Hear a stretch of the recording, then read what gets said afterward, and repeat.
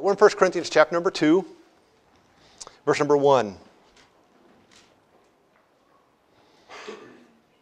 And I, brethren, when I came to you, came not with excellency of speech or of wisdom, declaring unto you the testimony of God. For I determined not to know anything among you, save Jesus Christ and Him crucified. And I was with you in weakness and in fear and in much trembling. And my speech and my preaching was not with enticing words of man's wisdom, but in a demonstration of the Spirit and of power, that your faith should not stand in the wisdom of men, but in the power of God.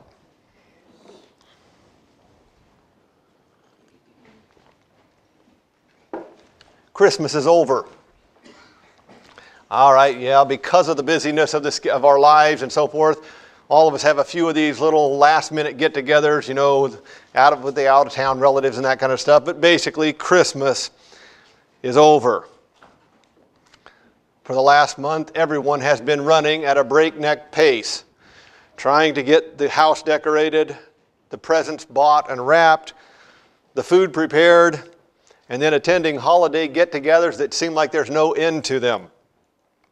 And now, you sit here completely exhausted from all of the celebration of the holiday. And all that you worked for and all that you planned for is done. And the only thing left to do is to pack it all away until next year. For some, other than the impossible credit card bill that you'll face in next month, the season had no meaning. I had someone wish me this week, someone that I did not know, wish me a happy winter break, whatever that is. Those people miss Christmas altogether. For many in the country, they recognize that putting an X in the point of Christ to shorten the word Christmas with an X in there, Xmas, doesn't just abbreviate the spelling, it eliminates the reason for celebration. They realized that Jesus coming to this earth was special, and they, to a varying degree of success, try not to let commercialism run over the holiday. Churches across the country experience at least some increase in attendance. And in many of the homes of these people who are trying to not let Christmas get overrun, nativity scenes are on display. But Christmas is over. And people who recognize the birth of Jesus Christ as being special start packing away their Christmas decorations. Along with the stockings, the garland, and those funky ornaments made out of popsicle sticks, the manger is packaged away. They have celebrated the birth of Christ, and now that's that. It's done. It's over. And they pack him away and will repeat the whole sequence this time next year. And to do that is to have missed Christmas altogether. To celebrate the birth of Christ as merely an event is to misunderstand it completely. For beyond the manger is a cross. You know, the early church was not ignorant of the facts of Christ's birth. Matthew says, "Now the birth of Jesus was on this wise." Luke says, "For as much as many have taken in hand to set forth in order the declaration of things most surely believed among us, even as they declared them unto us, which from the beginning were eyewitnesses and ministry of the word, it seemed good to me also, having a perfect understanding of all these things from the very first, to write unto thee in order, most excellent Theophilus." Luke knew the details. John says, "And the Word became flesh and dwelt among us." Yeah. The early church was not ignorant of the birth of Christ. Yet we have the Apostle Paul in this passage of Scripture saying, "I determined to know nothing among you save Jesus Christ and Him crucified." Yes. The birth of Christ is not enough, for beyond the manger is a cross. That will be both our title And our subject this morning, beyond the manger, is a cross. Before we pray, let me draw your attention briefly to verses 4 and 5. And my speech and my preaching was not with enticing words of man's wisdom, but in a demonstration of the Spirit and of power, that your faith should not stand in the wisdom of men, but in the power of God. This needs to be true every time someone stands behind this pulpit. It's not in enticing words, but a demonstration of the power of God. And I'm asking that you would pray to that end this morning, that the Holy Spirit would use His Word to do what's necessary in this auditorium. Let's pray. Father, we have delighted to sing hymns and read your word concerning the birth of our Savior. We have enjoyed the celebration of his birth over the last few weeks. But Lord, we come now a needy people, needing to understand in a greater way things that we do not necessarily understand. And we are asking that your Spirit would convict us, convince us, teach us. We want our faith to stand in your power, in the work of the Holy Spirit in our lives through your word. So, Father, in these next few moments, magnify the person of the Lord Jesus in every heart here. For we ask this in the precious name of our Savior. Amen.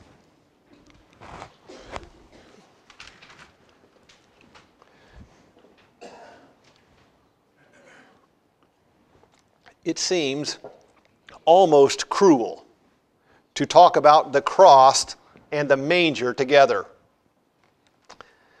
It's as if our minds would separate the two events like there's no connection between them. The nativity set, it's so cute, and the scene is so warm and cozy, and the birth of a baby is so heartwarming that to link it with a cross, it's so brutal and so harsh and so savage, it seems like an injustice to do so. But my friend, the wise men brought myrrh as a gift. And Simeon told Mary, a sword will pierce through your own heart also. And the angel told Joseph before the Lord was born, call him Jesus, for he shall save his people from their sins. In the song we sung, I did not know we were singing that this morning, but the song we just sang, Born to Die. In the place where he lay fell a shadow cold and gray of a cross that would humble a king. My friends, beyond the manger is a cross. And until you have seen that cross, you have not understood the manger at all. Now let me caution you. Make sure that you are looking at the right cross. You say, is there more than one cross? Yes, without question, there is more than one. In our society, there are two crosses. One is merely a religious symbol. You see that everywhere. It's sold in many stores as a decoration, as a form of art, as jewelry. The Chinese, this is interesting to me, the Chinese who reject Christianity outright produce more crosses than anybody. And they sell them. They sell them in every variety you can think of. You don't work for a church, you don't see the mail that we get, but catalog after catalog comes to this church of things that are being produced with crosses that are being produced. You can buy yo-yos with a cross on the side. You can buy all kinds of toys with a cross. You can buy a little thing of bubble, like you blow bubbles as a kid, with a cross on it. You can buy lollipops and all various forms of candy in the form of a cross.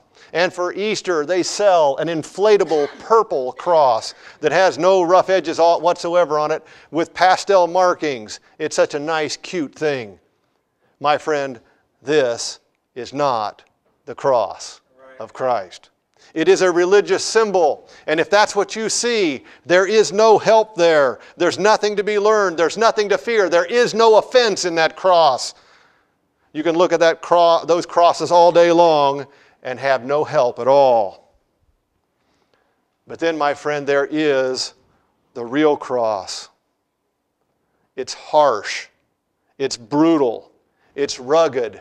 It's offensive. It's cruel. It's bloody. It is an instrument of death. And it's not just merely an instrument of death. A hangman's noose and a guillotine, and a guillotine are instruments of death. The cross is a means of prolonged, torturous death. And beyond the manger lies a cross. It's easier to shield your eyes. It's more convenient just to pack away the manger in its molded styrofoam box. It's more enjoyable to sing Christmas carols around the tree, but beyond the manger is a cross. And if we look beyond the manger at the true cross of Christ, we can be helped. One of the old hymn writers told us what we would see if we would look beyond the manger and see the cross. In a song entitled, "Beneath the Cross of Jesus," "Upon the cross of Jesus, my eyes at times can see the very dying form of one who suffered there for me. And from my smitten heart with tears, two wonders I confess, the wonder of His glorious love and my unrighteousness." The manger does not make these things clear, but the cross does. When we see a baby in a manger, everything is so cute and cuddly. Even our sin doesn't seem like any big deal. But when we see Jesus hanging in open shame, bleeding on a cross, that is a totally different story. For when we see that cross, we see God's true attitude towards sin. My friend, God hates sin. He's always hated sin. He will always hate sin, and the cross demonstrates that completely. Christ was not hanging there for His own crimes, but for ours. And the angel said, "He shall save His people from their sin." How was this to be accomplished? By merely lying in a straw-filled manger, wrapped in swaddling clothes? No, my friend. The wages of sin is death. Jesus Christ was born as a human baby so that He could die in your place. We may take a light view of sin, but God never does. And when we look beyond the manger and see the cross, we see God's true attitude toward our sin. But it also shows love. That cross shows love. Okay, at Christmas we give gifts. And they always say, it's the thought that counts. How many have heard that? It's the thought that counts. All right, let's be honest with this. How many of you have ever had to say that about one of the gifts that you received? Let's see. Let's be honest here. Your relatives aren't looking around to see. How many of you have ever had that said about one of the gifts that you gave? That's a little more difficult, okay? It's the thought that counts, but that's only partially true. The amount of money that you spend on a gift is not necessarily important. What's important is its relationship to all the other gifts, the amount that you spend on all the other gifts. For instance, if I buy the neighbor a new power saw, and I give him a new power saw, and I give my wife something from the Dollar Tree, and I say, it's the thought that counts, honey. That's not going to fly, Orville, okay? Right? It's not the thought that counts. Now, if I gave the neighbor the Dollar Tree gift and I gave my wife the expensive power, that'd be bad too, okay? I'm just in trouble all the way around here. But you understand, it's the relationship. If I give my wife the more expensive gift, it doesn't matter necessarily what I give her, but my love for her will express and be expressed, and she's going to get the best gifts. You understand that. The people you love. Let me put it a different way, so something you can see. I was at a Christmas get-together one time, and I got a gift that was literally cost $1. Now, that's all well and good, no big deal there, except for everybody else that was in the same category as I was got something for $15 or $20. Now, what does that say? What it said was, I am obligated to give you something so I don't look bad. But I am giving you this so that you know that I don't like you. Now, you got to admire them for their absolute honesty in the deal. It was brutal, but it was honest, okay? What were they saying? Look, the more expensive gifts go to the people I like, the less expensive gifts go to you, okay, the people I don't like. This is how life works, okay? When you're giving gifts, the gift, no matter what it costs, it's in relationship to the other gifts that you give. Sometimes you give a gift and you forget to take the price tag off. You ever done that? Oftentimes, a mom will remember, I forgot to take the gift off. And while you're unwrapping it, they're trying to peel the sticker off while you're trying to unwrap it. What are they doing? There's two reasons you want to hide that price tag. One, you don't want them to know you got it on sale, on clearance. You don't want them to know how little you spent on it. Or you spent so much on it that you really don't want them to know how much that you actually spent because it's a very expensive gift. So we try to hide the price tag. But when you look at God's gift, when you look at this gift of this child in a manger, try to calculate the cost. What is the cost of the gift of the baby in the manger? Now your mind it's trying to come up with, okay, what is the value? What was the difficulty? What does all this mean? And the price tag, it kind of fluctuates in your mind. But my friend, look beyond the manger to the cross. Look beyond the baby that's so cute and cuddly that doesn't seem too bad to the brutality of the cross. And now you start to be able to calculate the expense of the gift. When you see the manger through the cross, you understand the love of God for you.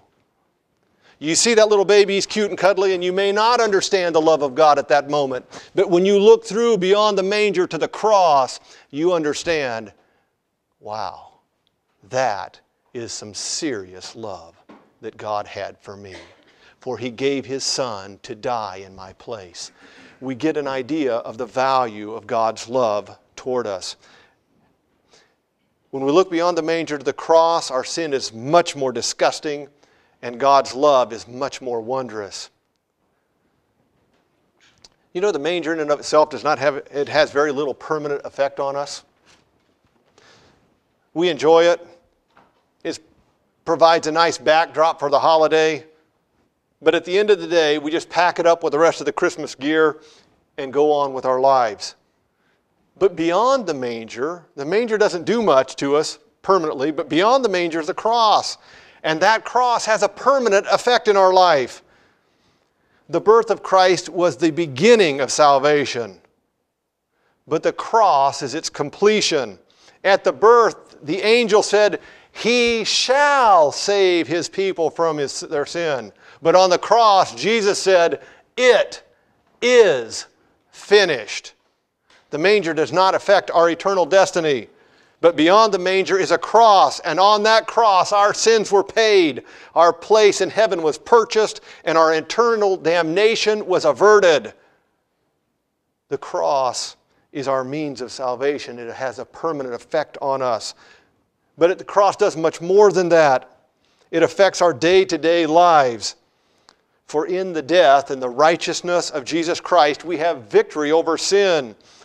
Sin shall not have dominion over us because of the cross. We can live moment by moment in the righteousness that the blood of Christ provides. And in His nature, we do not have to live a life dominated by sin. Another old hymn writer put it very plainly, Rock of ages cleft for me, let me hide myself in Thee. Let the water and the blood from Thy wounded side which flowed be of sin a double cure, save from wrath and make me pure. Amen.